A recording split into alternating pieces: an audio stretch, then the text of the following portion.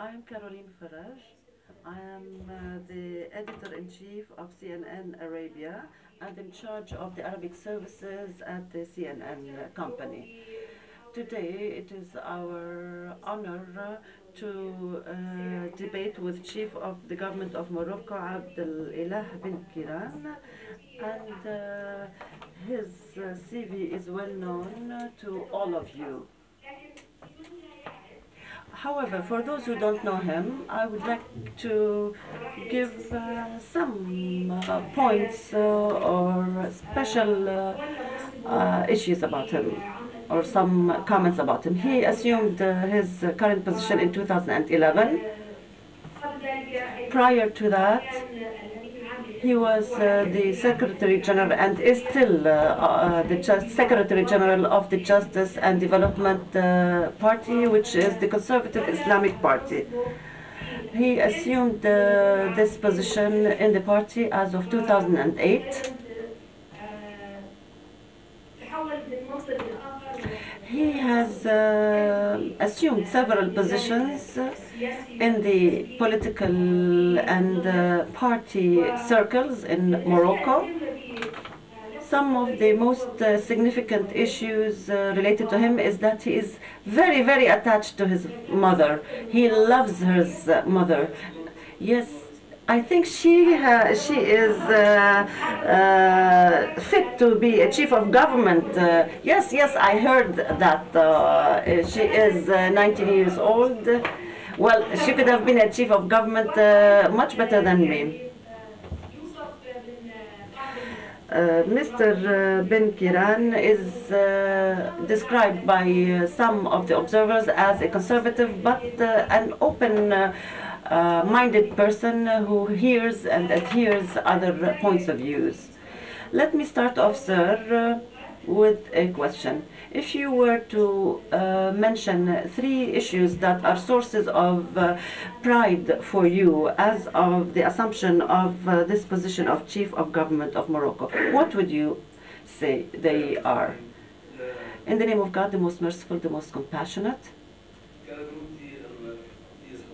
I would like to describe the process of how I assumed this position of Chief of Government, but I will restrict myself to your question.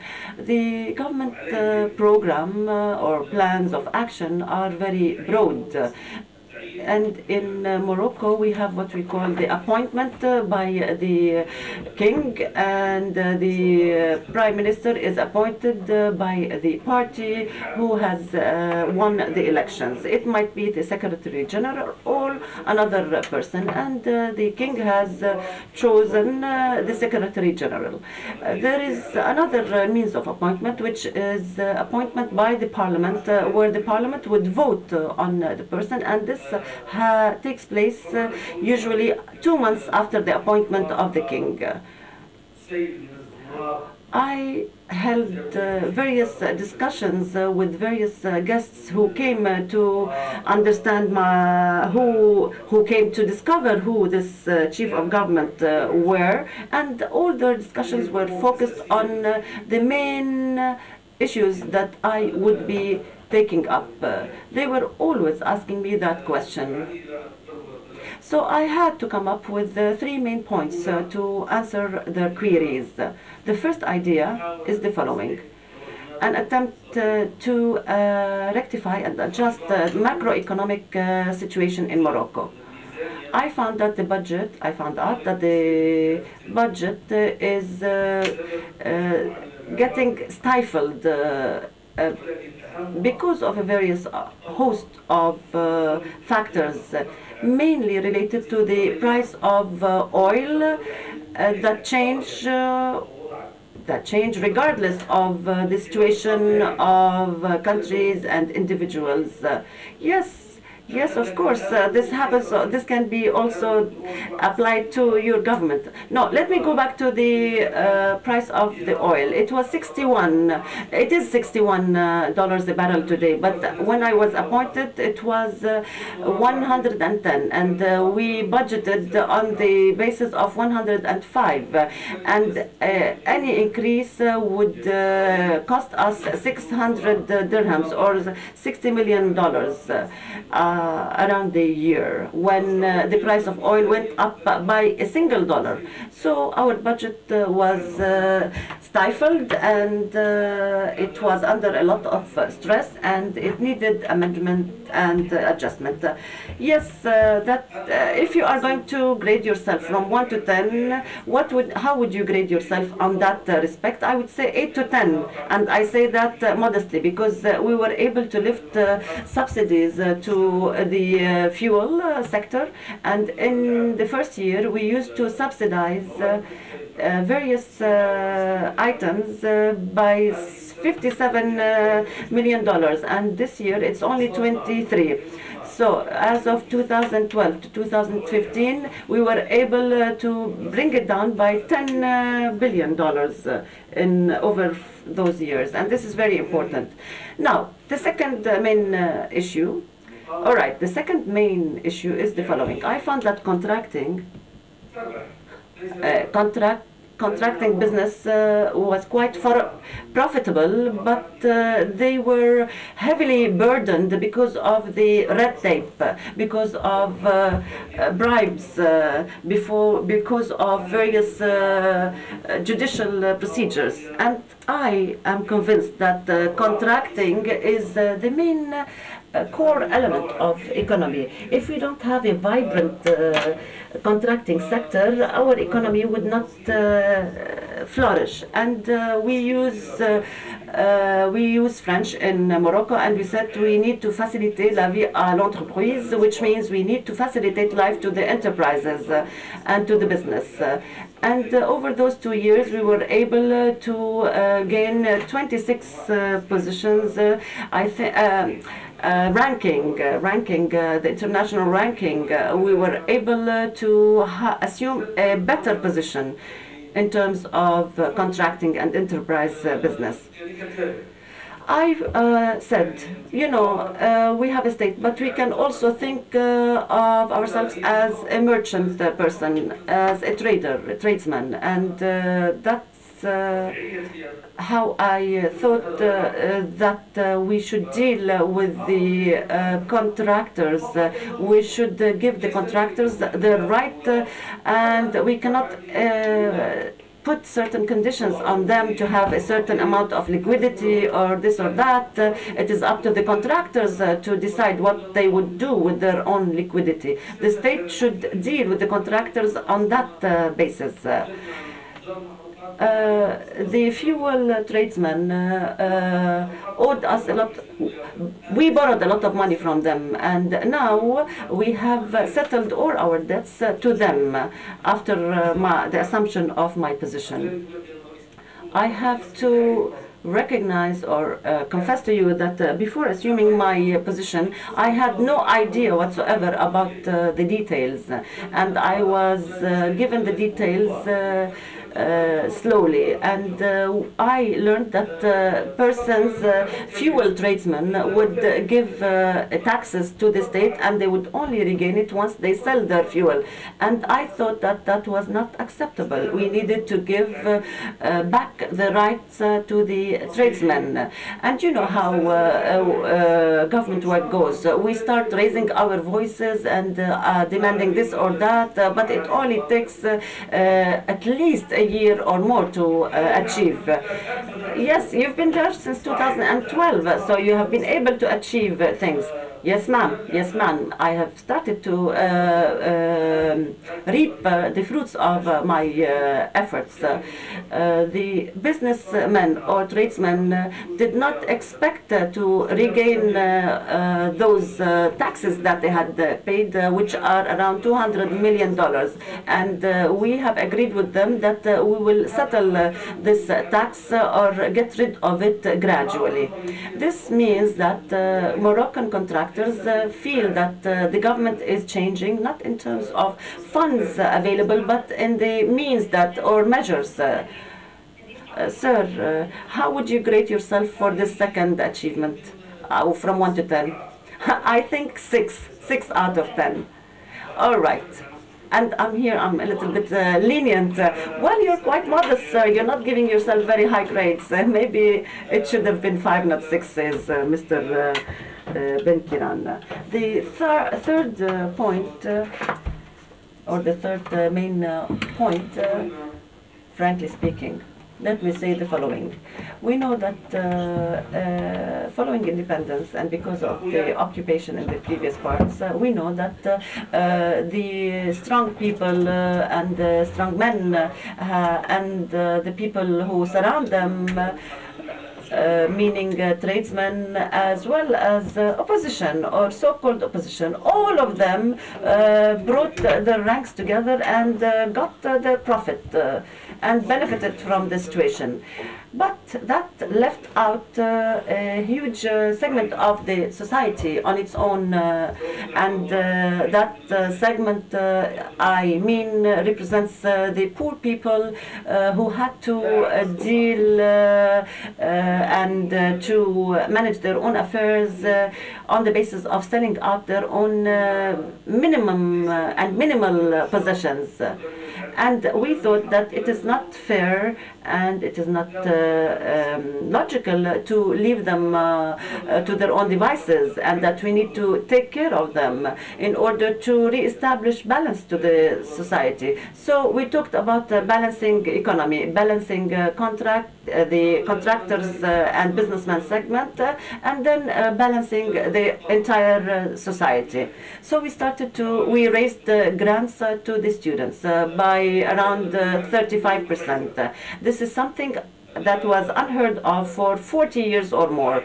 We also took care of the retired people through the pension fund. By virtue of law, the retirement or the pension was $7 a month, and that meant that it was impossible for them, the retired people, to live on that allocation.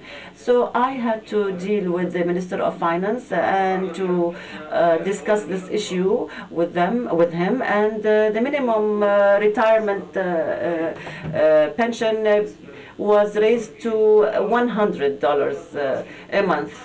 This is a good number in Morocco. Well, yes, sir, from 7 to 100, it's a good raise. Yes, ma'am?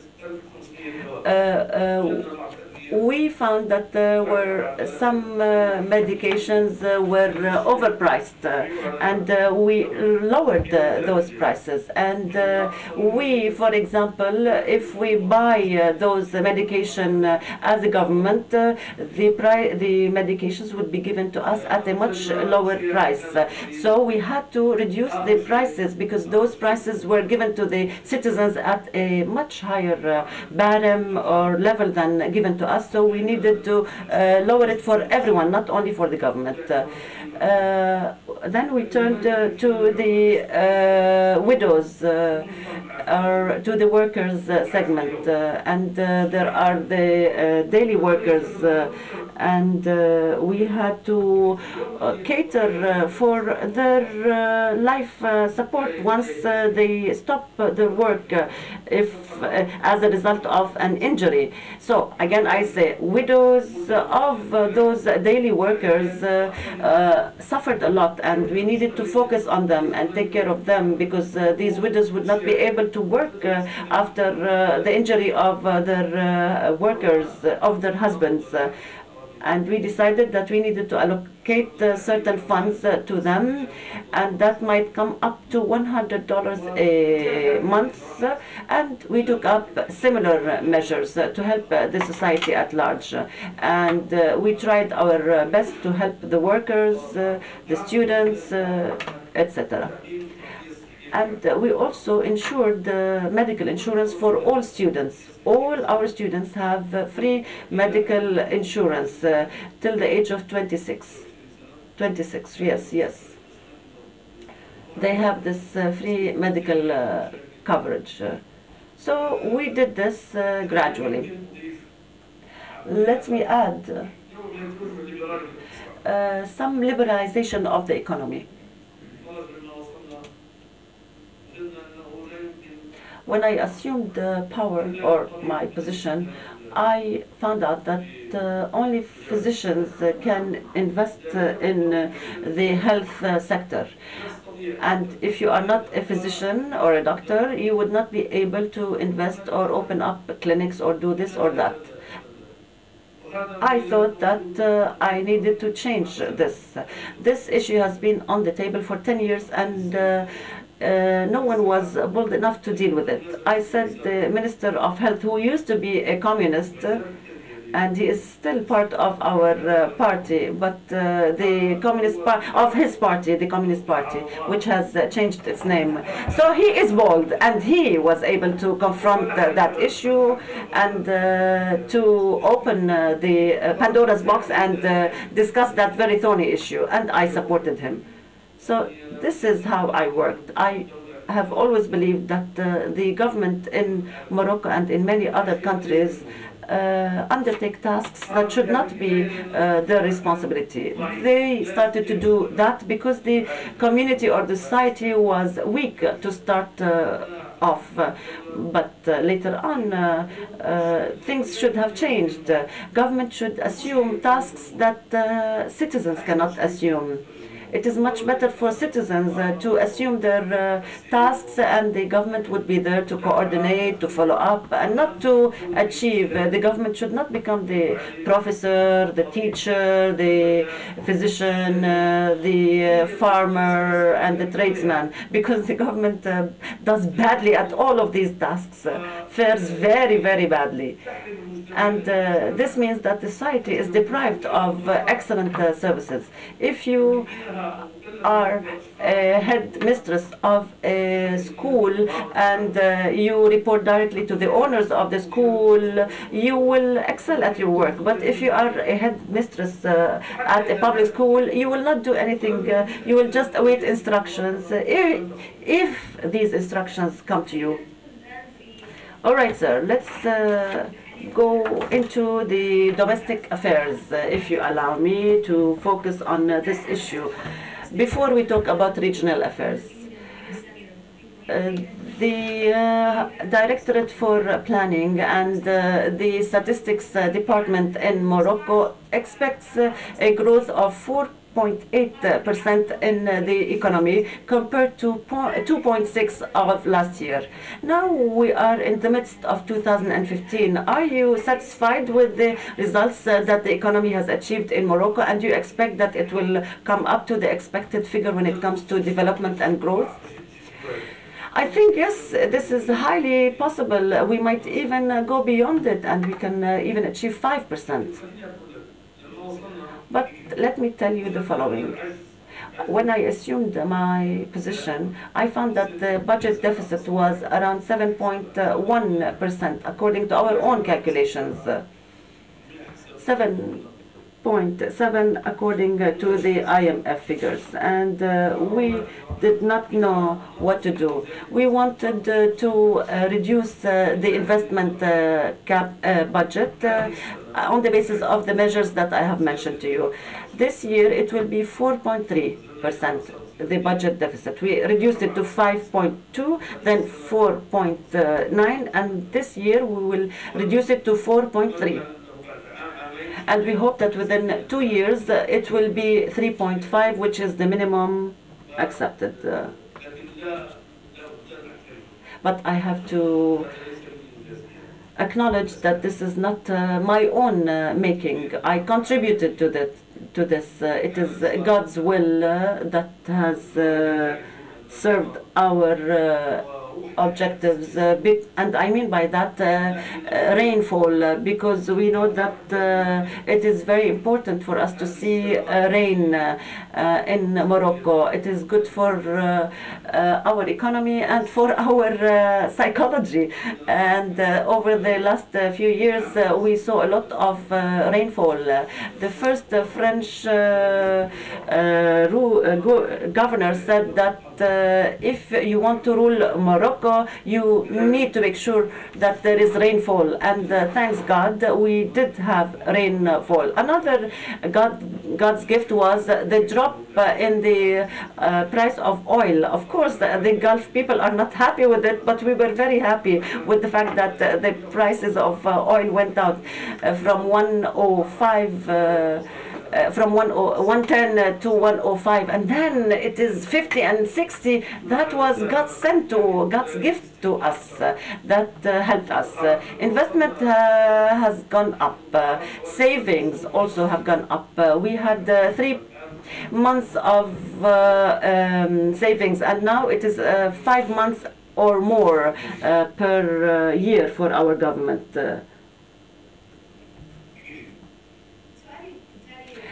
My following question is related to unemployment. You have achieved 9.9% figure as the minimum unemployment figure in Morocco. Are you optimistic? Do you think that you will maintain this figure, taking into consideration that some unemployed people have started to shift towards terrorism and joining ISIS? Firstly, I do hope that that figure is 9.9. Well, sir, this is what is the figure that I have read, that is published. Ma'am, if this figure is correct, I'm more than happy. I think that unemployment is higher than 9.9%. However, this is not the source of my concern. What really makes me worried is that till now we were not able to find the appropriate method or methodology that would enable us to come out of unemployment logic. It is not a matter of figure, a certain figure. Unemployment is in the frame of mind. A person who wants to work and does not find appropriate work to cover his or her basic needs is something that we need to work on. We have been trying to find that idea, that methodology. I think that the means to solve unemployment are there. We have tried, or the previous governments have tried. But those means did not succeed as expected. We tried to encourage people to go towards investment in private entrepreneurships or projects. That did not succeed. Now, your second part of the question, to link the unemployment to terrorism, I don't think so. Those who went or were attracted by external terrorist groups are not necessarily unemployed people. They do work, but they conduct minimum standard of works, and I think that the government should take care of them. In Morocco, there was a conflict over power at a certain point of time, a conflict over power, absolute power in general, and then there was a conflict over capabilities, authorities, and the government wanted to keep all those authorities, which meant that the government has even included the opponents who threatened its authority. Our wages in Morocco are and salaries are amongst the highest salaries in the Arab world. If the Egyptians know that a Moroccan physician starts off with $1,000 a month, they would be extremely amazed, because I heard that in 2011 the Egyptians wanted the physicians to have a minimum of 1,000 pounds, Egyptian pounds, in Egypt, while they start off with $1,000 in Morocco. Some of our professors in the universities have $6,000 a month, which is close to what a minister gets.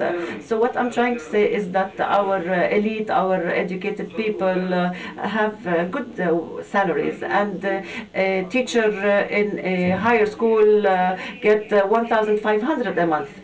Sir, if the government pampers its citizens to that extent, what is the problem? Well, no, we don't pamper all categories, only the elites. Sir, why does Morocco export a lot of numbers of those terrorists?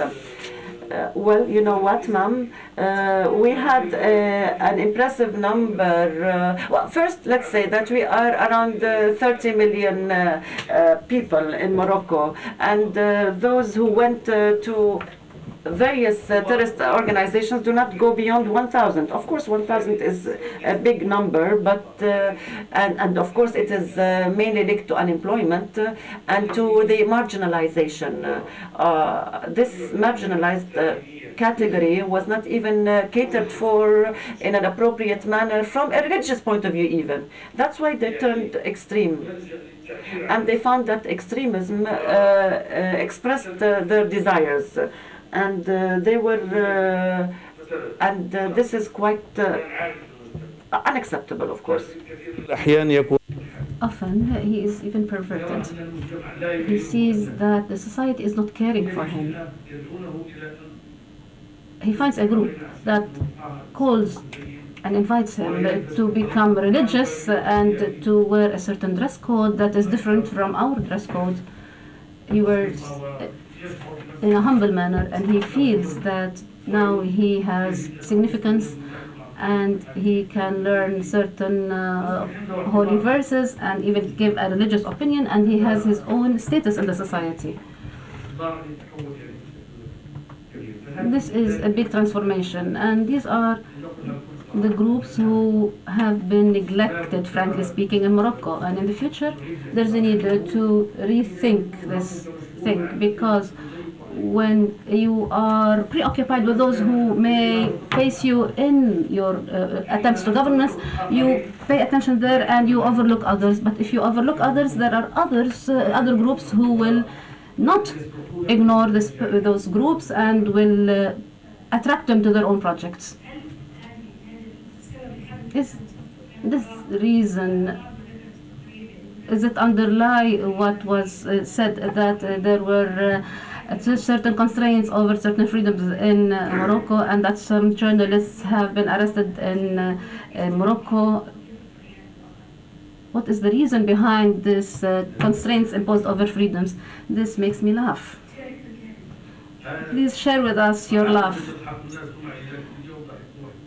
Usually people laugh with me, but this time I laugh alone. Those who say that there are constraints imposed over freedoms in Morocco, the least to say is they are ill-informed or unrealistic, if not malicious. Previously, I faced things that during years that we described as the years of the years of oppression, and maybe that was overrated or an exaggeration. We don't even know what is written in the newspaper until we read it, and on TV they say whatever they want. Nobody dictates what they should say. True that people honor Islam and His Majesty the King. Sometimes they even attack Islam, and even they mention His Majesty the King. What we do is try to follow up these things from a legal perspective. Other than that, there are no constraints imposed on journalists. True that some journalists face old problems that are being addressed and not in a 100% correct manner. Often, some organizations would catch such an incident, be it a legal organization or a freedoms organization. They would exaggerate the problem. We tell them, okay, you take this against us, why don't you do this to other countries that are close to us? They say those countries don't open the door at all, but you open the door for us, and you want to be ranked with other European countries in terms of freedoms. Therefore, you are the appropriate party for us to monitor. Therefore, this is a kind of penalty imposed on us. I invite you and any of the participants to invite Morocco and to see on your own and to see the level of freedoms that prevail. They are almost with no limits. I have a last question on the local level. It is known that there is a division of responsibilities between the kingdom, the institution of the king and the government. This kind of sharing of responsibilities, does it have cause any obstacles? Allow me once again. This is an ongoing discussion in Morocco. Are the responsibilities in Morocco divided between the king and the chief of government or not? I tell you, they are not divided. When I read the constitution, I find that the king is the head of state, and the king is the Amir al-Mu'minin, or the prince of the believers. This is a title that has been inherited for centuries. For those who do not know, we are an almost religious state. This is our structure. When the Spaniards came to the Sultan and told him, we'll take part in the south. Where are your borders? He says, wherever you find a person who says that there is no God but Allah, this is our borders. This is our people. This is how we are built since 12 centuries. We are not only tens of years old. The king is the head of state, he is the Amir of the believers, and he is the head of the cabinet. Where is this division? True that the chief of government is the chief of the administration, but he is under the responsibility of the king. This is something the world doesn't want to understand. This existed in France. They call it the coexistence or cohabitation within the authority. I tell you, if we do this in Morocco, then we will ruin the country. I would like to explain. You are Lebanese, you are Jordanian, you have identified, but we have people from with the Faraj surname in Morocco, and they are an Andalusian family. You have touched on a very sensitive issue. This is being addressed by the Moroccan media. Yes, true. At some point, I told you there is a conflict over power, and then conflict over authorities or mandates. I either go for the conflict over authorities or move in the direction of cooperation. I decided not to go into a conflict, and I understood that conflict is not in the interest of Morocco. Possibly, in the media it is portrayed that I'm always causing problems with the king, but I wanted to put an end to this media image, and I said that I am going to cooperate with the king. God asks us to cooperate. He did not ask us to struggle or to cause conflicts. He said you need to cooperate, and this is the position of the party. Yes, it is my position as well as the party's position. And also there are certain currents within the party. However, I, as a Secretary General, this is my conviction. If they don't want this in the party, I would quit the party and quit my position as well.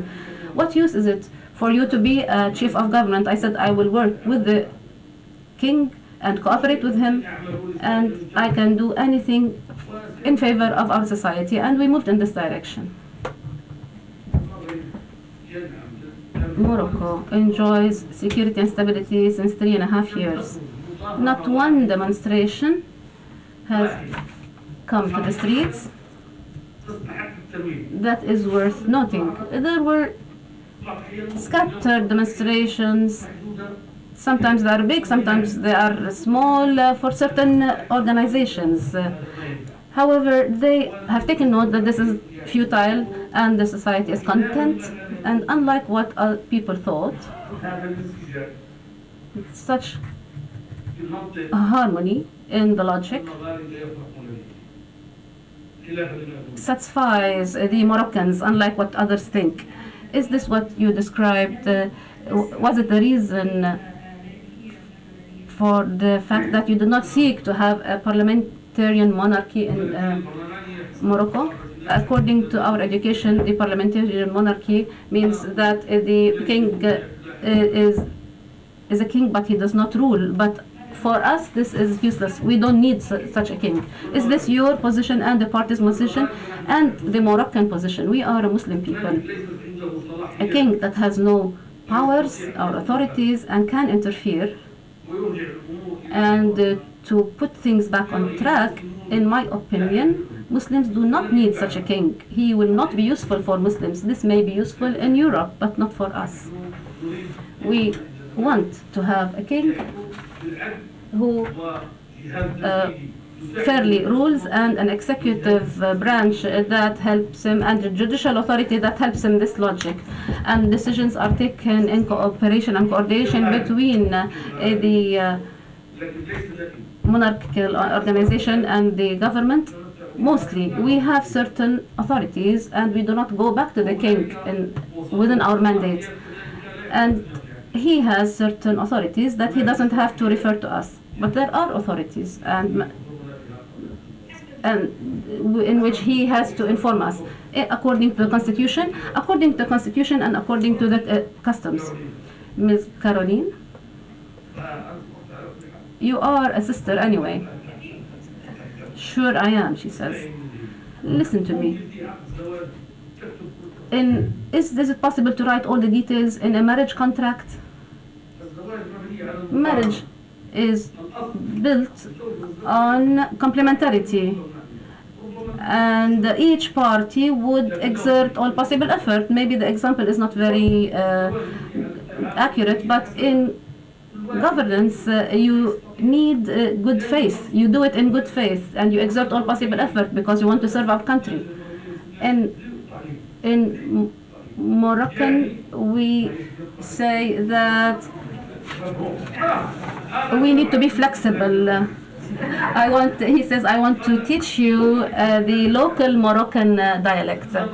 And it is not useful for us not to be flexible. We have very respectful ministers. We had, during the late 50s, we had a chief of government who was appointed for only 6 months, and he has always been respected. We need to be patient. Of course, my relation with the king is not always very good, but we are patient. Sometimes we are patient because we want something positive and a positive impact for our society, rather than become heroes in history and waste such an opportunities for our societies that would be in their service. So since 2011 until now, you are still in your position. Is this an indicator that there is a relative consensus and agreement and harmony between you and the king? You are more harmonious than this in this agreement. Had it not been for this harmony and agreement, I wouldn't have worked. Had it not been for such harmony, I wouldn't have stayed in position. I would have quit. Because what use is it? I have 2 quick questions, and I would like quick answers to open the floor for questions. At the regional level, I tried to ask some people from the Maghreb about the questions that may be addressed to you. One is about the cool relations between Morocco and Algeria, and the other is about the internal position, particularly in Morocco. Do you agree that this cool relation should stop? Shouldn't the relations improve? On my side, this is coming very late. But I can say that such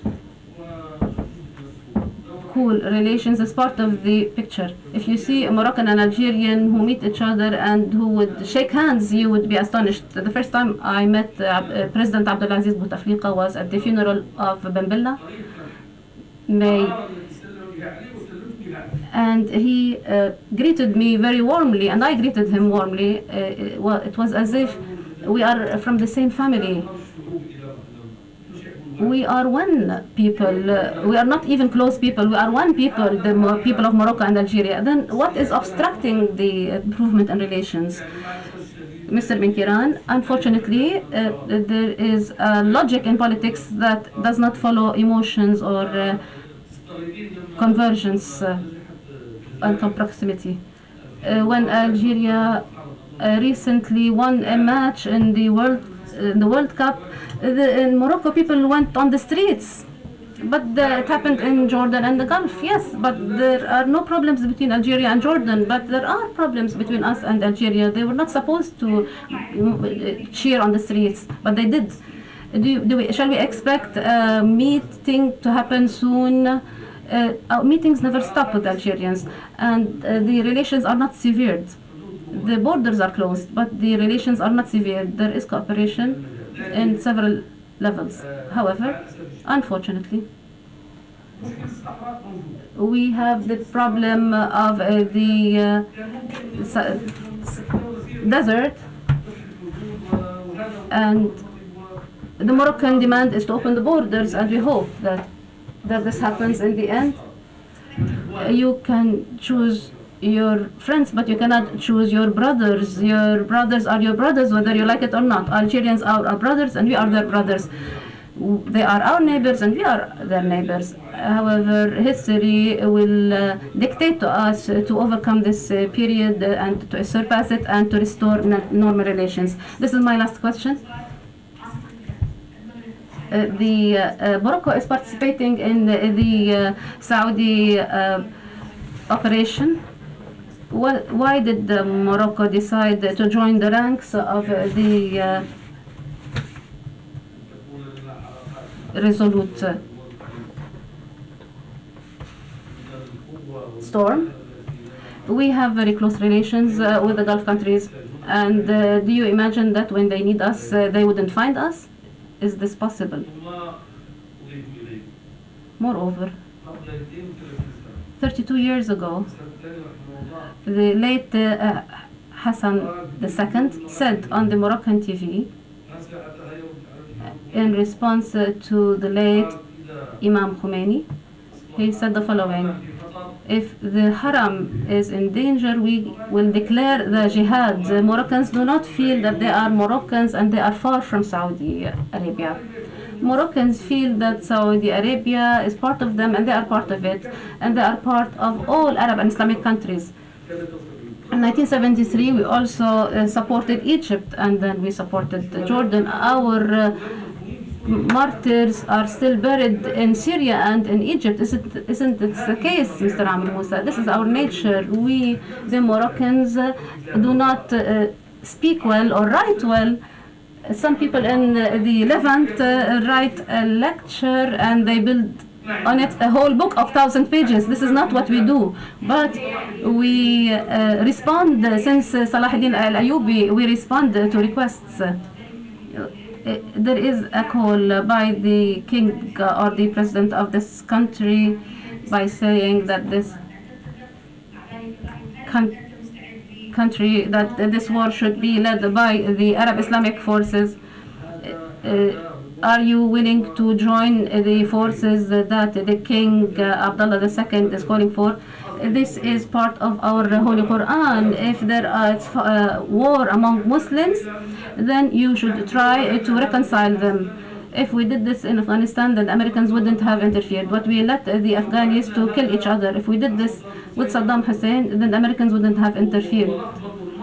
And they confused the whole area, and now we don't know what to do to exit the situation. Arabs and Muslims, when the right is obvious, they should take the position of the right and to face the unjust party, irrespective of the result. Otherwise, the whole region will be on fire and you don't know what to face.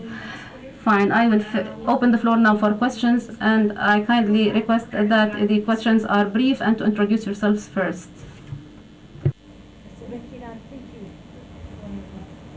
Thank you.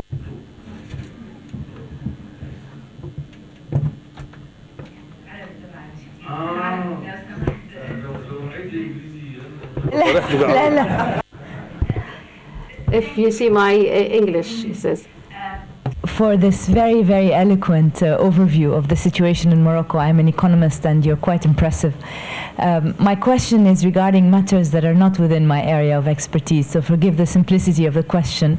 My name is Florence Said Ogden. I'm the chief economist of Arabia Monitor. You mentioned, sir, that the reason why some of the young Moroccans are joining efforts in the East that you find unfortunate doesn't have to do with unemployment, that it has to do with other factors, perhaps neglect in policy. It would be nice if you could kindly shed further light on this issue, which is on everyone's mind. And if you could kindly point the way forward in terms of how the region should coordinate in order to come out of the fairly dark period we are entering. You mentioned just now that it might be through better cooperation on things that are morally and objectively wrong. Thank you very much. تفضل. نجمع عدة أسئلة ولا؟ Shall we collect several questions first? Hi, I'm Yusuf, Global Shapers from Morocco. Thank you, Mr. Benkirane, for your inputs. I prefer in English, so everybody can understand. My question is, I mean, first of all, congratulations for the last 3 years. It has been really positive as part of your reforms, your hard work with the government, and then with the king as well of Morocco. My question is that all the reforms, unfortunately, were focused on 2 categories of the society, either the very, very poor or the very, very rich. What is your strategy as a government of the Kingdom of Morocco to reform or to propose reforms for the, I would say, the middle class of Morocco, which did not benefit sort of or so far from your government's efforts? Thank you very much.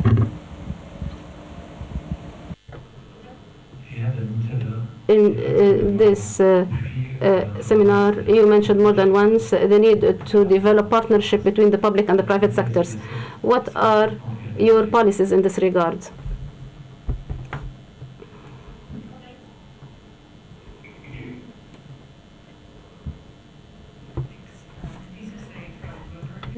Morocco's economy is doing well compared to other parts of the region, but our capital markets, capital controls in Morocco can make the financial markets unattractive to foreign investors.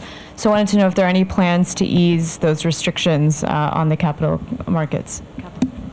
شكرا. في أي سؤال تاني؟ أعتقد الآن المجال مفتوح لحضرتك للإجابة.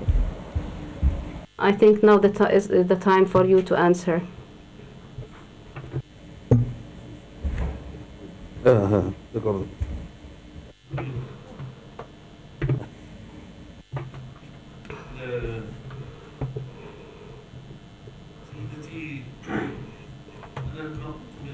When I said that unemployment was not the reason, I did not mean that unemployment did not play a role. But I explained that our country and countries that are similar to us, it's not about the fact that they do not find jobs, but certain groups of the society are neglected. For example, in Morocco we have villas in which high-class people live, and we have buildings that are excellent deluxe buildings, and there are moderate and therefore moderate buildings, and we have people who live in shacks or in random areas. They were neglected, and they did whatever they pleased in return for things that they would give for small people with authority. Education is fine in the cities. However, in the desert areas, we have 6 areas that don't have higher levels of education. We have, for example, schools for girls that are 5 kilometers away. They face difficulties commuting to schools, and that's when they drop from schools. In these modern policies, if you cannot to express yourself through strikes, through other forms of expression, nobody listens to you. This is the group that found itself in a world in which they were left on their own. You can see a young man who is good looking and strong, and he lives in shacks. I found a family that is living in the shanty towns with the 16-meter square houses, no sanitation, in the city in which I was responsible. What happens? This young man goes to the street and he finds people who are well dressed, who are of his same age, so he opts for terrorism. This requires attention. When the state heeds on something, it will be successful. If you come to Morocco, you'll find that the highways that are close to the streets you can find in Europe. If you go to the train, you can find the trains that are close to the trains that are used in Europe. This means that when we give attention to things, then we are successful. But we did not give enough attention to these groups, and the time has come for us to give them our attention. The region and how it can exit the current crisis. I believe that it's difficult for me to answer this question alone. I would only wish to contribute with a simple idea. How did the region reach this situation? If we can identify the reason, then we can find a solution. The reason for this situation is the fact that the region ignored its own people. We are living in the 21st century, but often with a mentality that is pre-Islamic, without any exaggeration. We in Morocco, and I said this yesterday, we had a problem about the family law. There was a social disagreement, and to the extent that our society was threatened of division because of this law. The late King Hassan II said, no, we would like to establish a committee of ulama, or religious references. This committee worked, and after King Hassan II died, the King Muhammad came, and they said that as an Amir of the believers, I cannot make what is not correct in the terms of the Islamic Sharia correct. So our people feel that their dignity is maintained. Just like Bourqiba drank juice in Ramadan, and he said, those who want to work, let them work. You can do this. And those who want to fast, that they can fast. The important thing is that you come to work on time. That happened this during Ramadan. May his soul rest in peace. I'm not against Bourqiba, but this is what happened actually. You cannot shock the society. You need to respect their backgrounds. The West must understand we are Islamic people, no matter how they try. We can dress in modern dress code. We can wear even modern women clothes. With time, we don't know what will happen.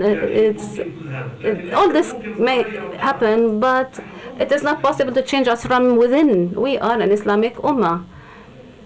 We have 3 more minutes, she says. We need to include everyone. We need to include the majority when we think of our decisions and our policies, and we have to be patient. I only have 3 more minutes left. I thought we had 1 more hour.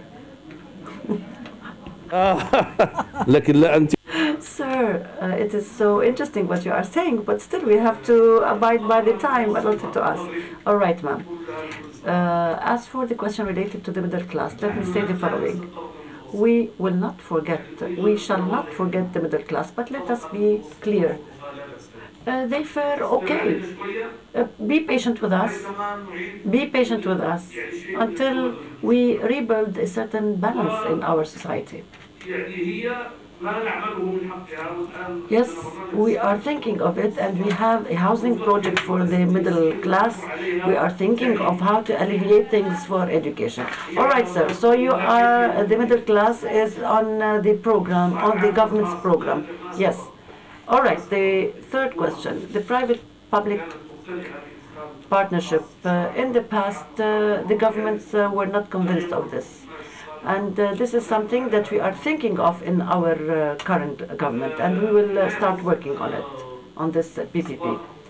As for the capital markets, that is a very important question. We are heading towards liberalization of the capital movements, inward, outward, inbound, outbound capital movements. In the past, we had certain administrative regulations and rules, but this year we have allowed for example, foreign possessions abroad, and we allowed to have 28 million dirhams instead of 6 million dirhams, which is quite a success, and only 2.1 billion dirhams went to the government budget, which means that this is a profit to the private sector, and liberalization of the market is our future in Morocco. Sir, towards the end, I think that you are smiling, so do you have a question on your mind? All right, Mr. Musa. Let me turn to the chief of the Moroccan government, Mr. Benkirane. I agree, my name is not very Arab. Where does it come from, sir, this family name? I really don't know. All right, I would like to thank all the audience. I would like to thank all those who did put in questions to Mr. Benkirane, and hopefully we'll meet again in Sharm el-Sheikh. Thank you for your time, sir.